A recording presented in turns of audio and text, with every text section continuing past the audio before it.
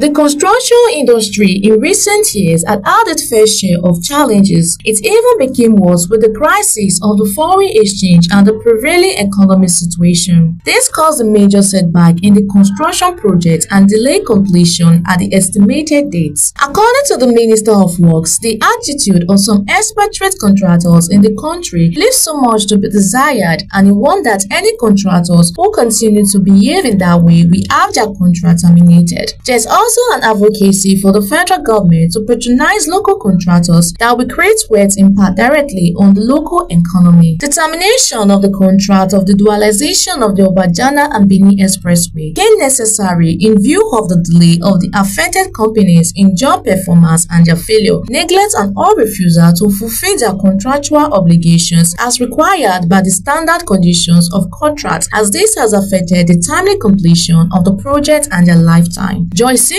reporting for BTV News.